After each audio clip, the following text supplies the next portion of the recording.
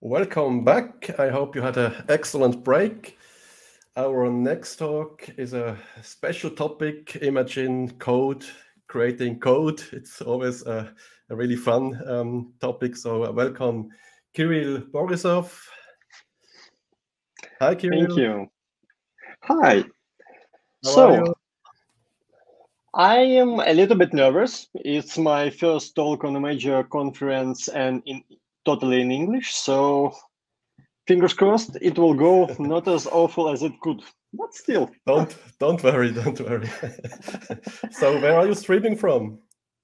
I'm streaming straight from the Netherlands. It's quite rainy here, and weather could be nicer, but still, I like it here.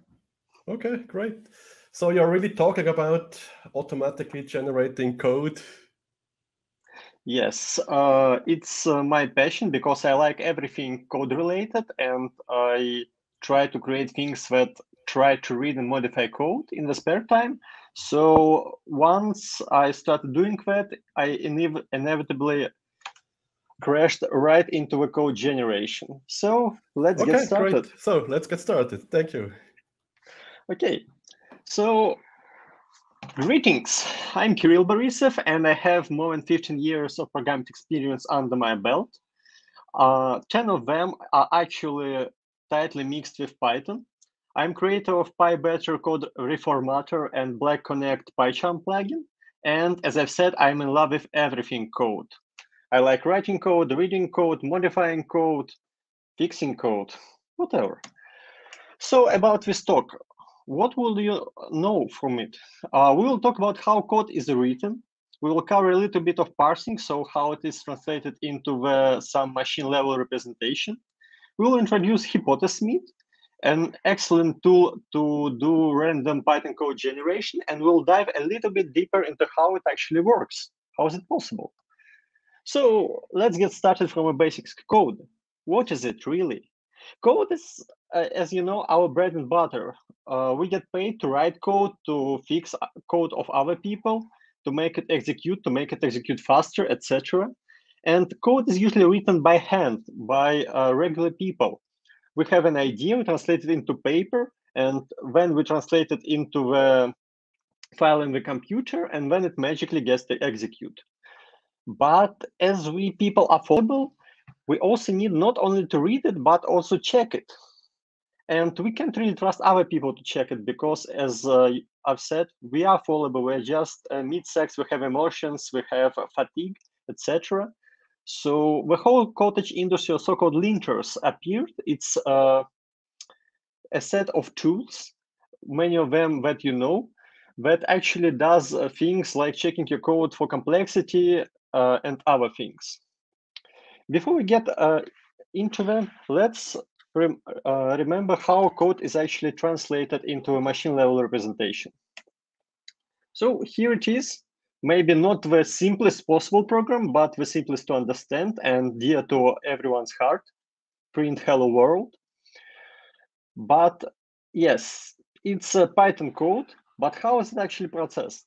First, it's broken down into so-called tokens. As you can see, in this string print is a token of a type name. The left parenthesis and the right parenthesis and also semicolon are so-called op. And the hello world itself is a string. So as you can see, we already have some understanding about what actually goes into this string and how this code is structured. But it's too low level to actually do anything useful for our understanding. So when we apply the grammar describes how the source code of a language is actually translated to high-level structures that can be used to process it into something that machine will understand. So here it is, an excerpt of Python free grammar that describes the top-level structures, so-called file input, statement, simple statement, and small statement. As you can see in this context-free grammar, we go down. So we have a statement.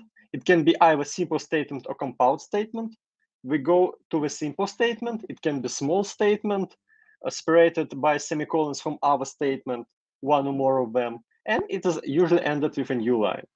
And the small statement in its turn can be one of a whole set of other types of statements, like expression, print, del, and things like that. So if you combine the stream of tokens with a grammar, you'll get something like this. It's basically a low-level structure that determines how a code is grouped. So as you can see, we have a file input that consists of end marker and simple statement. Simple statement is actually consists of power and the trailer and the new line. And all of them can be mapped directly onto the token stream. After that, the machine actually does some transformations and creates so-called abstract syntax tree. That is actually the high-level structure that interpreter works with to translate your code into the bytecode that gets executed by the interpreter. And this is a level at which most of the code checking, formatting, and modifying tool work at. Let's get back to the linters and auto formatters. So as it has been mentioned, they read your code. And what they do is check your code style, they check your code for security issues, for the complexity issues, etc. Some can actually modify it and introduce new constructions into it. Many of you know PEP8, PyFlakes, Black. Those are just the most well-known examples of this kind of tools. There are many, many more, and maybe some of you actually written some of them. But the question that gets to everyone who actually wrote at least one of those tools, how do you actually check them? So how to check the checkers? The usual way to go is to use handcrafted examples. So you try to imagine which kind of code will actually trigger the checks that I'm interested with, and which kind will actually do not trigger them. So you try to imagine as many permutations of these code examples as you can. When you write them down, when you say, hey, those should trigger the checks, those should not, and everything is okay, yes, and for the most part, it's really okay.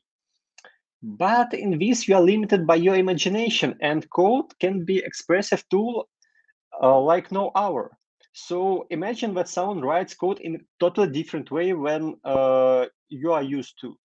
Someone writes all their code in one string, or someone uses 8 spaces instead of tabs, although it does seem a little bit crazy.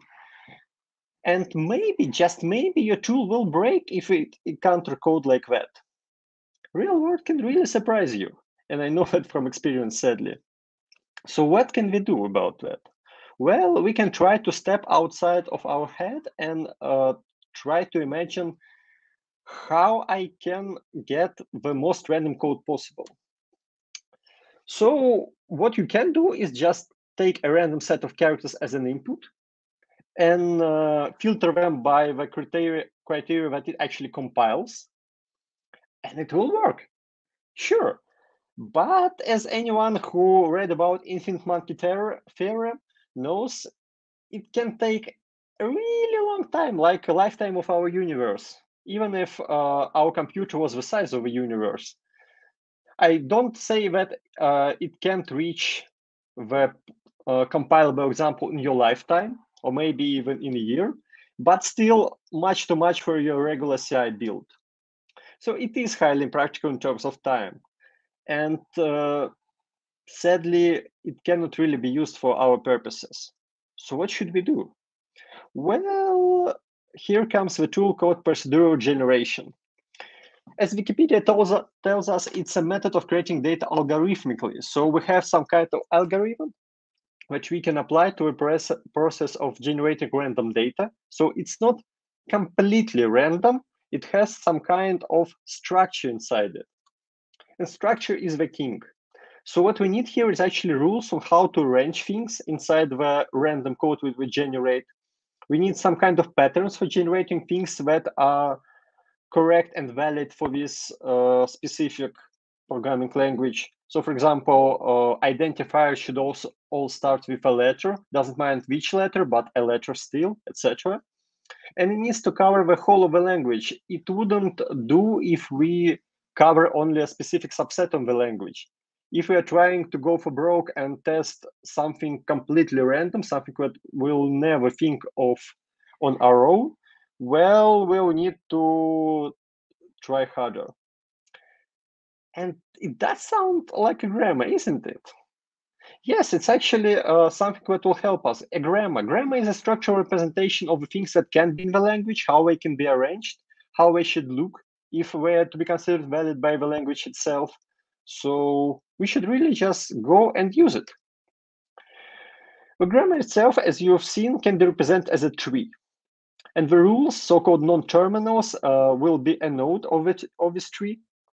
And the text, the actual text that will go into the source code, so-called terminals, will be a leaf on this tree. So what we'll need to do is just do a random walk through the tree, just go from the top of the tree down to the terminals, and just concatenate everything that we'll get from these leaves in order.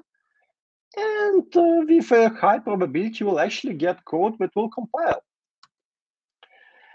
To help us with that, we'll have a tool called Hypothesis. Many of you also probably used it already to generate tests or to generate data sets for your tests. Using so-called property-based testing, it generates a wide range of input data. For example, if you have a function that accepts two arguments, integers a and b, it will try to call them with 0, 100 million, -1, etc., etc. It will not test the whole possible range of the values, and it's very important part. If we'll try to test for the whole possible range of values for a given data type, we may never end, because the integers, they have a finite number of them, at least in computer representation. But imagine if we'll need to test all the possible strings of characters that we can generate.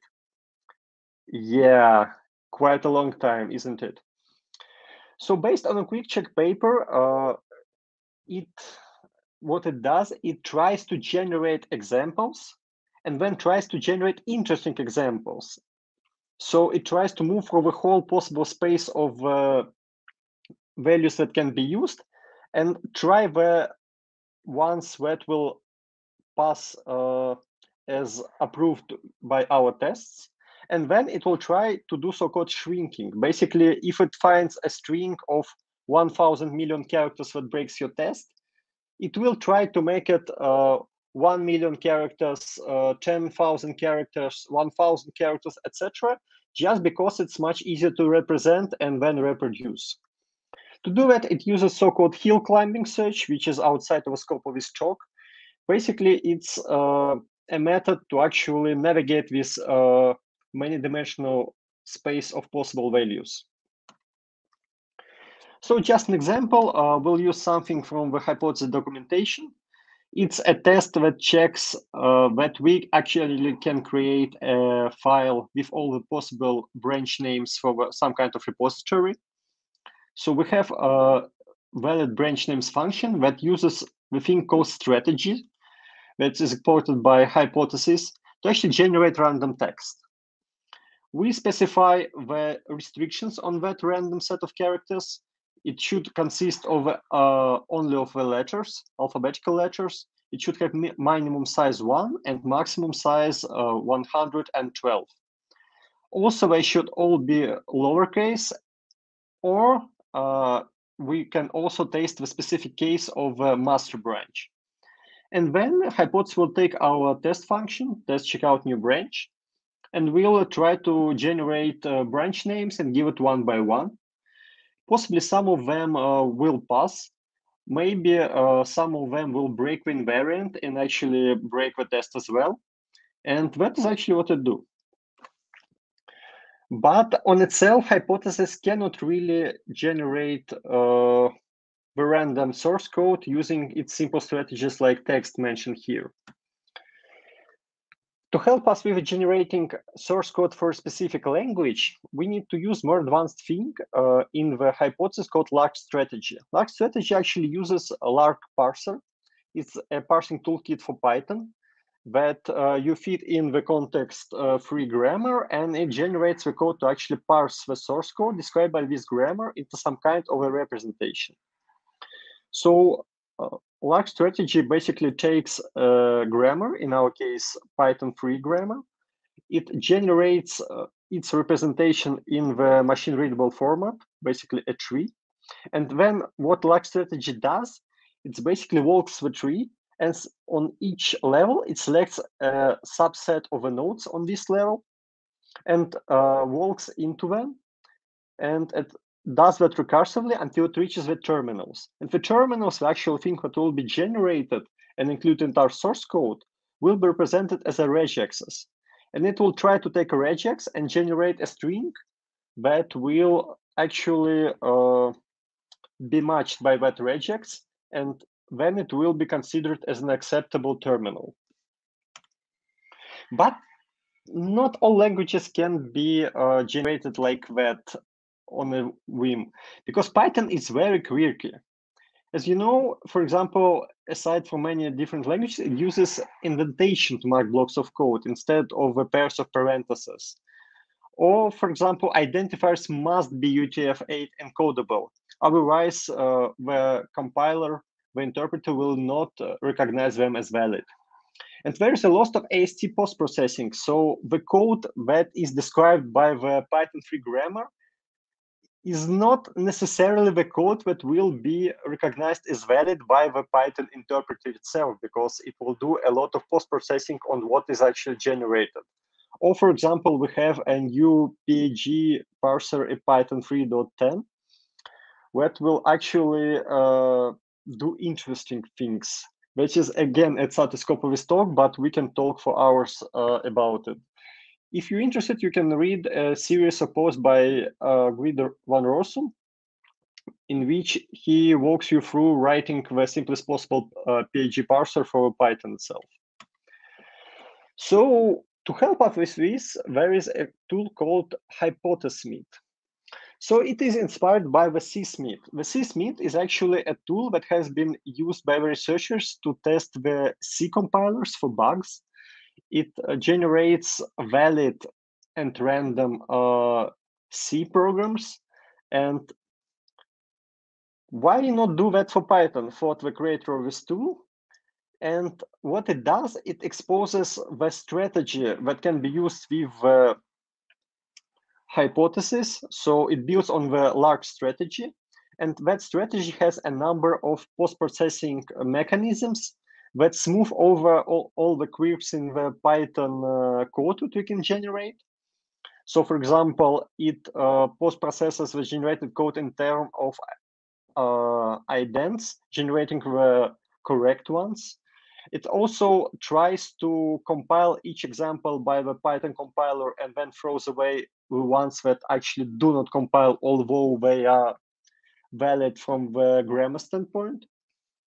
And also has an experimental support for per node generation. So instead of generating any possible program that can include any possible subset, all the productions in the Python grammar, you can ask it to generate only if expressions in all the possible forms or imports, etc. It is a little bit experimental, in my opinion, at this point, and it uses libcst, but it has a big potential, in my opinion. So how does it actually look in practice? So let's look at this source code.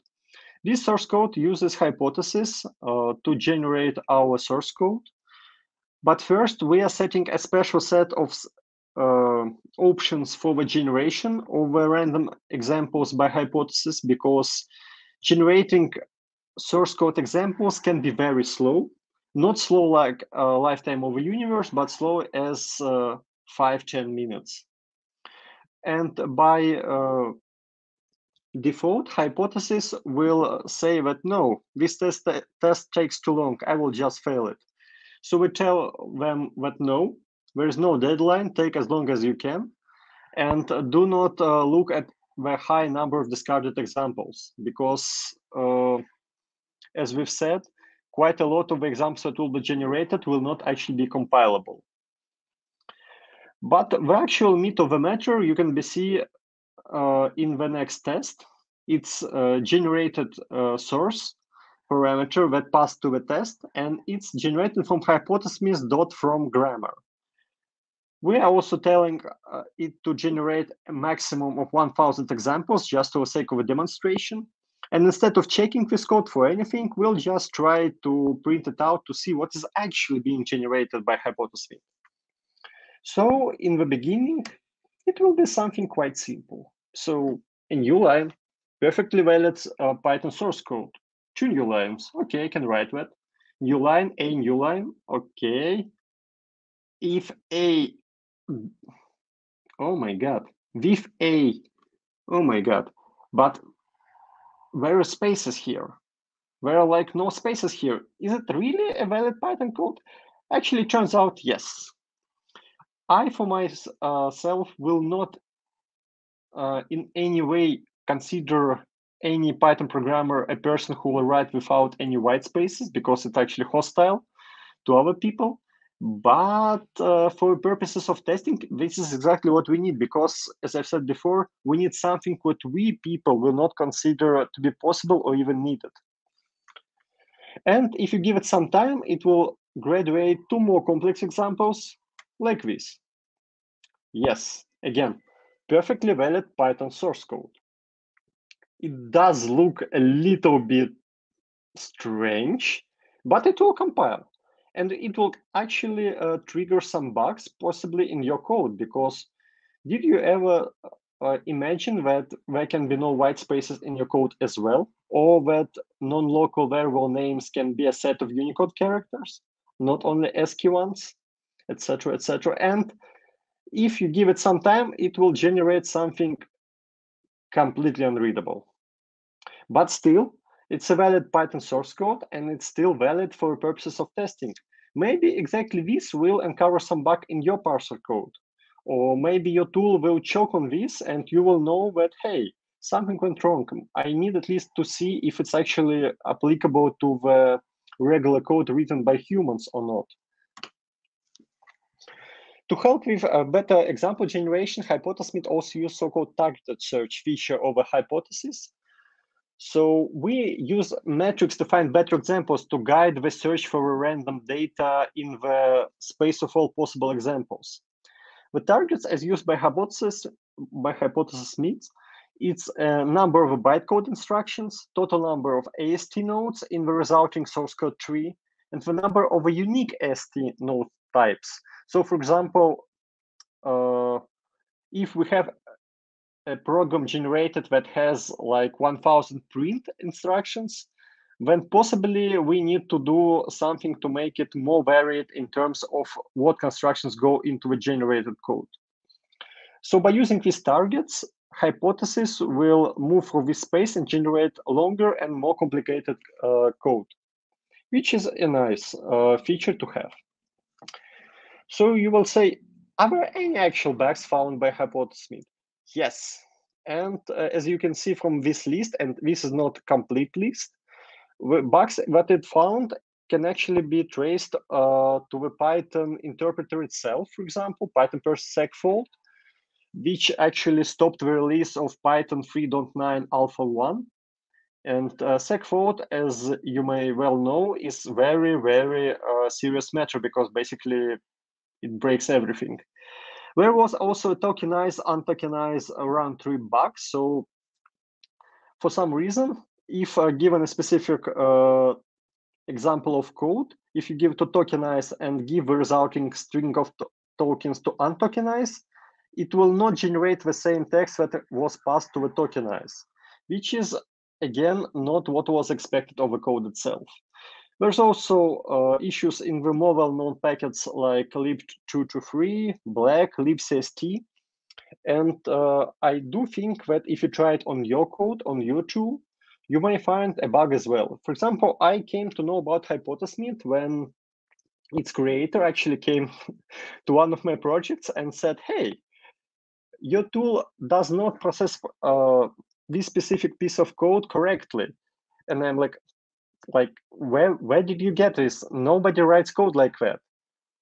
And then I discovered Hypothesis, and yes, I uncovered a serious bug in my tool, and I had to fix it, because while you may say this example was far-fetched, the one that was generated and looks mostly like gibberish, it still could have impacted more unusually written code by actual human being. So as I said, there are some caveats to this approach. Most generated code is gibberish, as you've seen for yourself, and it can only serve as a smoke test. Smoke test is a term that comes from electrical engineering. It's basically when you've assembled some kind of a device and you plug it to a power source, and if everything is assembled correctly, nothing happens except for maybe it's not working as you've expected. But if you, for example, made some errors and there's a short circuit, you will see smoke coming out of some parts of your circuit. And that indicates that something went wrong and you should really look closely to what you have done. And here it serves the same purpose. So it will crash your code, possibly in a place you never expected it to. And that will serve as an impetus to actually look into what is going on and does it actually trigger a real world bug, and do you need to fix it or not? If you haven't done that, possibly it could have snagged under the hood and triggered something bad happening in the real world. There is actually no support for AST post-processing as well. As I mentioned, many of the code examples that otherwise can be considered valid from a grammar standpoint will be thrown away, because we do not have specific understanding of how to generate code that will trigger those post-processing rules. But it is an area for improvement, and possibly one day this tool or some other will actually look into that problem and learn how to do that. And it will improve the efficiency of the generating process considerably. Also, it can be quite slow, mostly because it will spend some time searching for examples that are actually compilable due to the previous point, and many of them will be thrown away, and it can take quite a lot of time, especially since if you try to compile any type of code that you've generated, it will take resources needed to parse this, to process this, transform this, and in the end to determine that it's actually compilable. So if you are really interested in this, and I may understand if you're not, but for those who are, you can read a little bit more to understand how it actually works and how it can be applied further. First, I would highly recommend 2 papers, Finding and Understanding Bugs in C Compilers, that describes the CSMIT and how it actually works. Next is a quick check. It's basically a property-based testing tool that's described in this paper in Haskell. Yes, I know Haskell. But still, it gives all the necessary base of information for you to understand how this random example generation is actually guided, how it works, and how it can be applied to your program. And always there is a very famous book, Compilers, Principles, Techniques, and Tools by Aho, Satie, and Ullman, that is considered to be the textbook on the parsing techniques, on how to write your own parser for any language that comes into your mind. It's a little bit hefty, like 1,000 something, 200, 400 pages, but still it's a very gripping read, and I cannot recommend it enough. And also, if you're really just interested into how to apply random testing to your code, then you can also look into the articles that describe the hypothesis. And specifically, a good starting point is the High Hypothesis Works on its website, to better understand what you can do to improve the efficiency of a code generation and how it can be applied to your specific test situation.